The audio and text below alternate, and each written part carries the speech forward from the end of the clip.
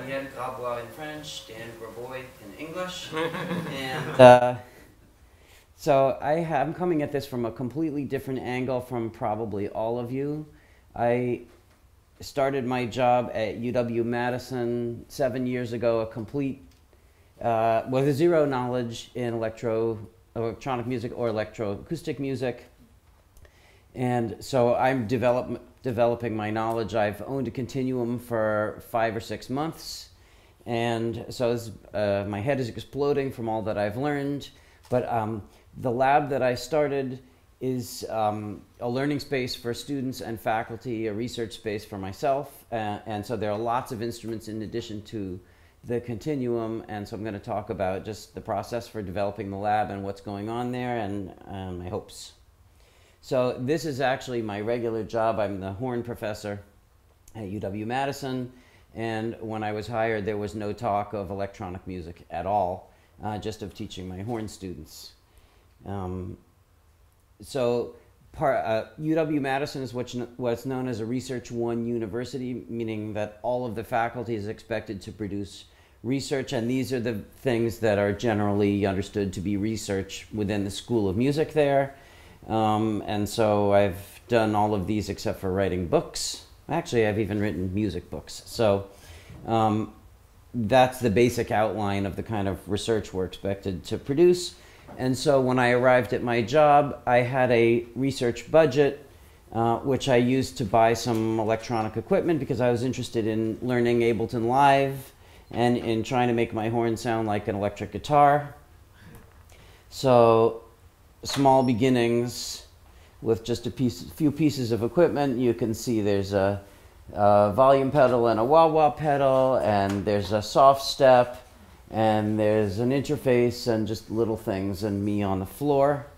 And I used the equipment that I had bought to actually create a CD with using multi-tracking, using my horn that had been changed in various ways.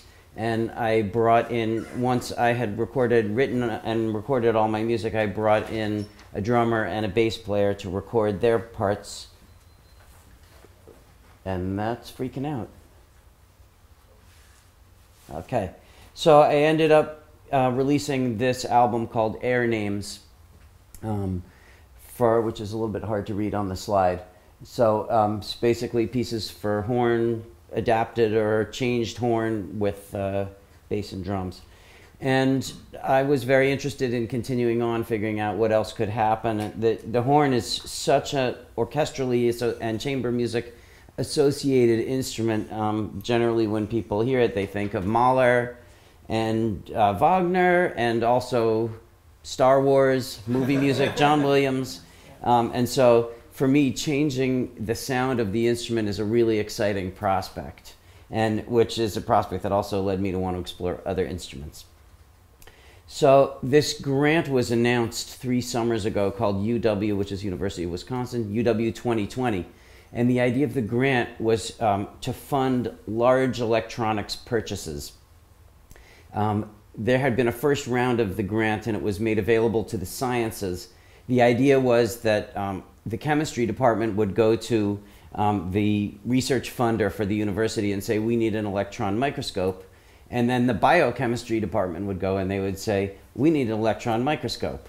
And then the zoology department would go and say, we need an electron microscope. And so the idea behind this grant was to try to bring people together and buy 1 electron microscope instead of 3 and share the wealth.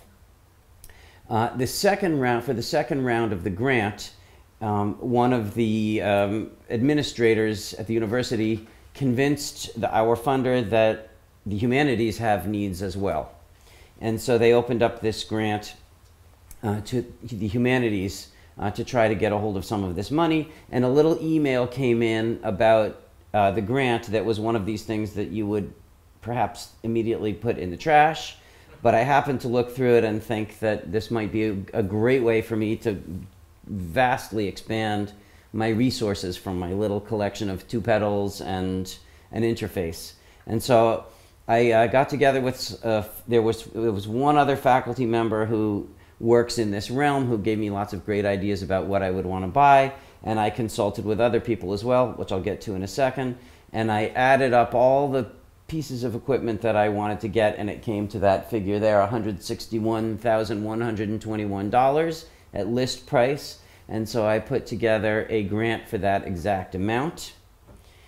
Some of the people that I consulted with, some of you may know Todd Reynolds, who works with, he's a great violinist and works within Live, and I've known him from my time in New York. And then NYU has this incredible new $6 million research facility, and so I just called up the director of that. McGill University has Kermit, which is an amazing facility, and a friend put me in touch with somebody there. It has been amazing to me, and this has just continued now, how friendly the people who know about this stuff are and how willingly they give of their knowledge. So thank you to you and all of your colleagues. It's amazing. And the good news is that I received $161,121 to build this studio. And especially incredible because Wisconsin, you may not know, especially if you're from Europe rather than the States, has been cutting their education budget. And so in an atmosphere of loss and decay, to be able to build something new that for a musician is with just a ton of money was an amazing thing.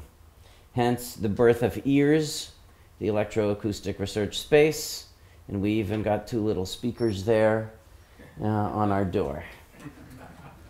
So I took over this classroom, which, like most of our classrooms, is not particularly pleasant. It's a building that was built in the late 1960s, and started ordering, and things started arriving. This whole idea of how to build a space was completely new to me, and I was just trying to figure out what had to happen. So one of the first things was a renovation, so there it begins.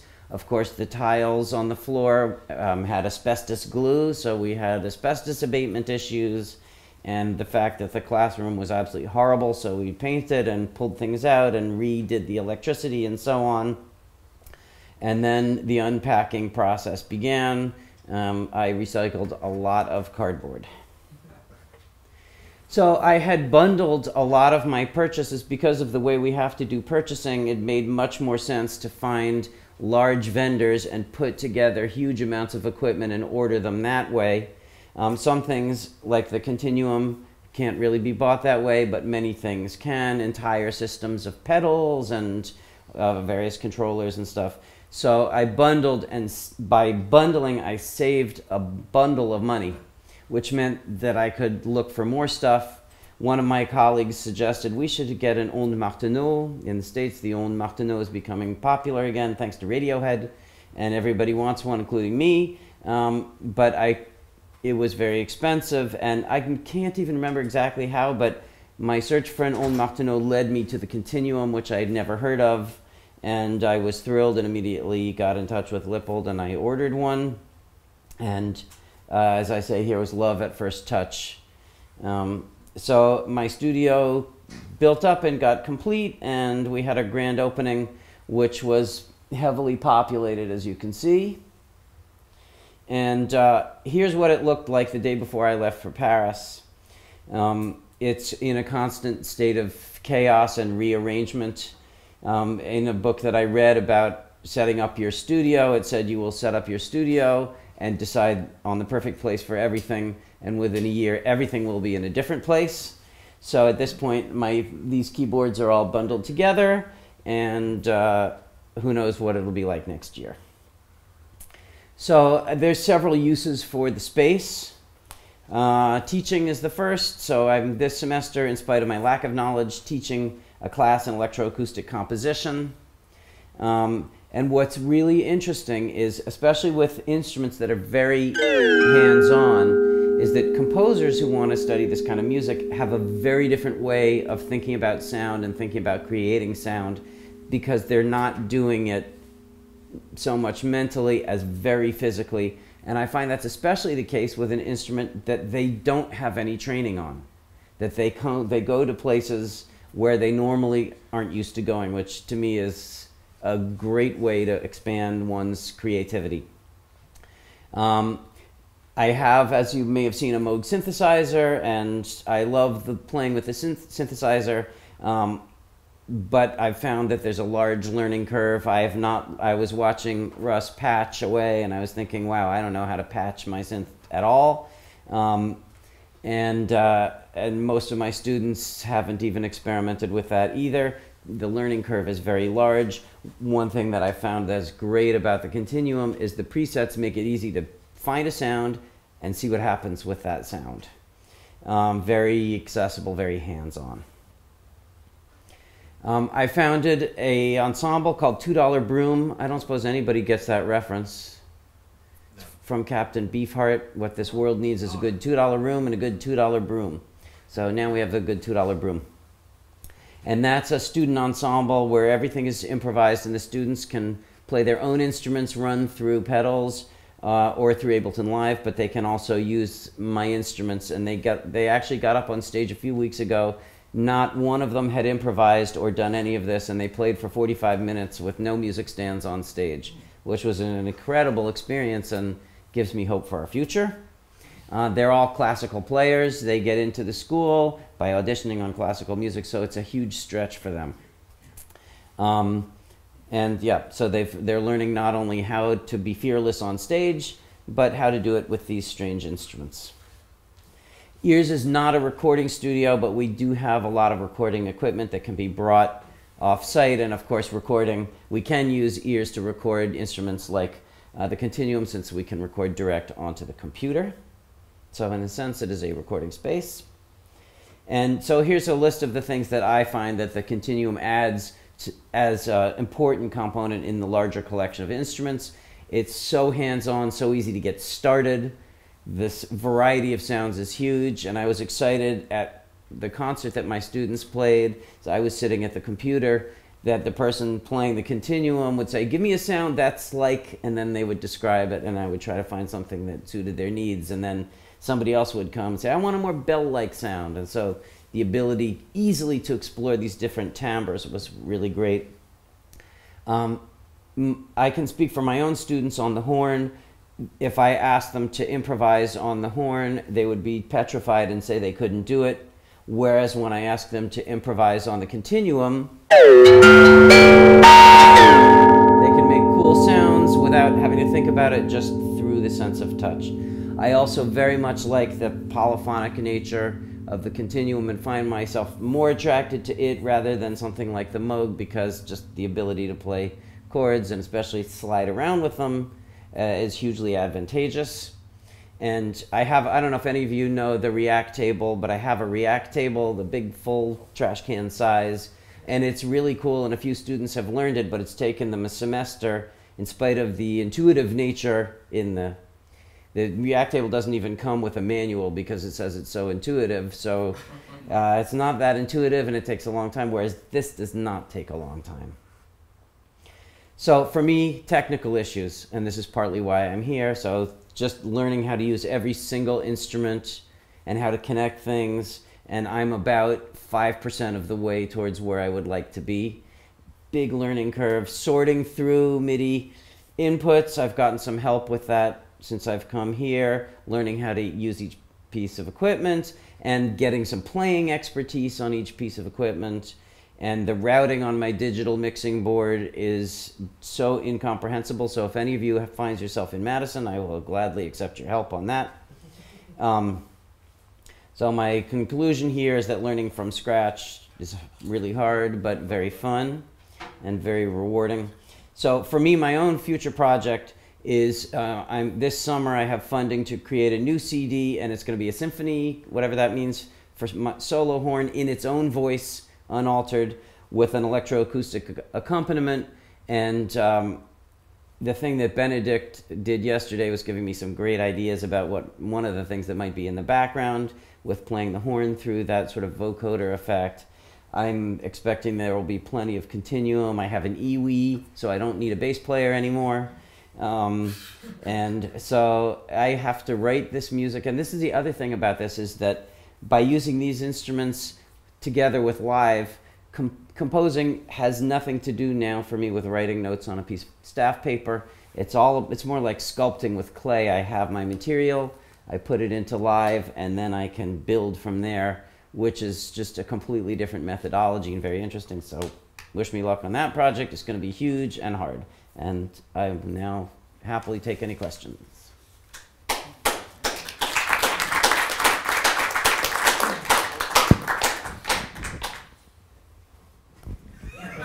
Saw you first, Russ.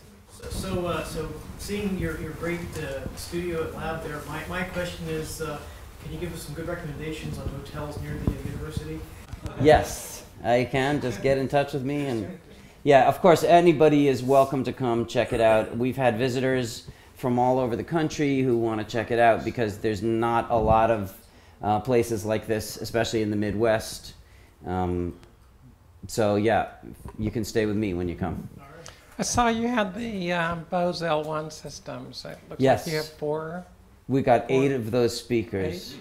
Yeah, and so what drove you to that decision? They were recommended by my colleague who saw Pat Metheny using them and thought they sounded amazing, which they do. And what I especially like about the Bose Tower speakers is that they maintain the geography on stage. So if you're performing, you put one instrument per speaker, and then the sound of that instrument comes from that player. There aren't feedback problems, and you don't have this kind of bunching problem of the sound, which I became very acutely aware of with my, when I finished recording my CD and brought it to my mixing engineer, and it felt like the entire contents of the disc was being blasted out of a cannon straight in the face, and the mixer was able to tease things out and make space, and it's important to me to be able to do that on stage. So those L1 speakers are really great for that.